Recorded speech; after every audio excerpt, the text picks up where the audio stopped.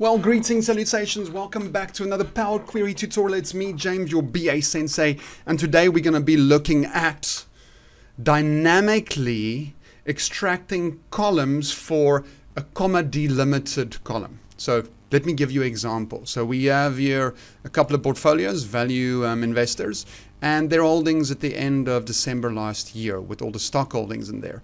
And you can see it's a comma delimited list. What I want to do is I want to create a separate column for each one of these stocks dynamically. Now you might be thinking, oh, in Power Query I just use split all columns and it does it automatically anyway. You would be mistaken if you would think that, because actually, even though you think it's dynamic, it's not. It's actually hard-coded. So I'm going to show you how to do this dynamically and dynamically give the columns different names. All right, so once it's in, I just quickly want to show you how the conventional method works in Power Query. So you click the column and you go to split the column by delimiter and say by comma, and now you have the split. Oh, it's beautiful. You can see it by default gives it 1, 2, 3, 4. It's not really what we want, but it does that. I just want to show you what it does if we actually click on the formula there. The hard-coded bit is this bit over here. It's a list. So if I actually have 14 stocks, it won't actually add it there because this is hard-coded, which is the actual problem. So now I'm going to show you how to combat that. So let's quickly delete all of these steps.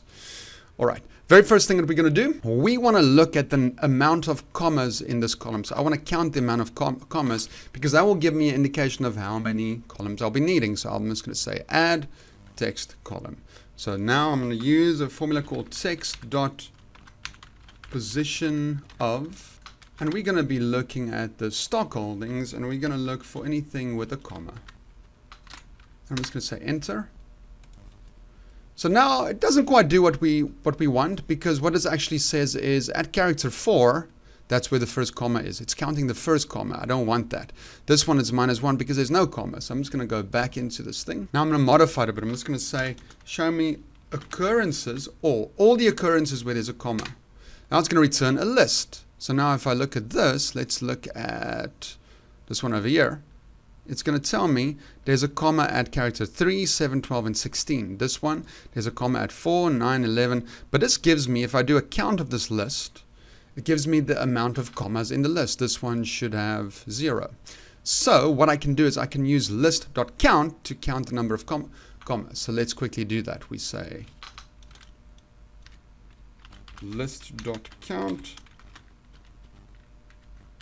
And we're going to count the number of commas. So now we actually have the amount of commas in each. But just one thing, if you look at this column, there's 0. We need to plus a 1 because the amount of columns, if we look at these two, even though there's 1 comma, there are 2 columns. I need to plus a 1. I'm just going to add +1 there. So now this is a true reflection of number of columns. That's the number of columns step. Next thing that I want to do is I want to add a new step. I'm going to say add a new step after this. And in this step, I want to return that custom columns. It's going to give me a list as a result. So now as a list, here's a list of all those number of columns from the previous step. So a list of all of these from the custom column. Yes. So what I want to do is, because I want to add the maximum number of columns, so I need to determine what's the max of this list. So I'm just going to use list.max. So I can see the most number of columns is going to be 13. Okay, but now I want to create a list from 1 to 13. So I'm going to say curly bracket 1, double point, to 13. So now I created a normal list from 1 to 13. Now what I want to do is, if I look at the previous step, I want to actually say this column should be stock 1, stock 2, stock 3, stock 4. And I'll do is I'll go into this list and I'm just going to say list.transform, and I'm going to give that the input of that list, and I'm going to transform each one of the rows in there. So I'm going to start with each. I'm going to start the column header with stock underscore, and remember from the inquiry language, I use a little underscore like this. That's an indicator for each row within this table. If I close that up, it's going to give me an error. The error is I'm trying to combine a number and a text. So I need to convert this last guy from text, from, give a little guy like that. So this is now going to be my column name. So I'm just going to give this the dynamic column names. All right, so now we have the dynamic list of column names.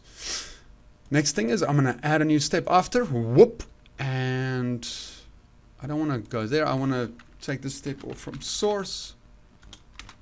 So now we have the source back here. What I'm going to do now is I'm going to apply the split. So I'm going to say split column by delimiter. I'm going to say split it by the comma delimiter. Yes. All right. But you see now it's giving us stock 1, 2, 3. That's not what we want. So what I'm going to do is I'm going to take this, take that type out of there. You can see it's kind of giving me all of those. So I'm going to take all these hard-coded values out. I'm going to delete that. And I'm going to replace that with our dynamic column names. I'm just going to put in there dynamic column names. And like magic, you can see now we have a new mystical list with those column names in it. So if I now return this, pretty cool. So now you can see it's actually only 10 stocks in there. Pretty cool. So now if I add another stock, XXX, rerun it, it's actually in there. Very handy little trick.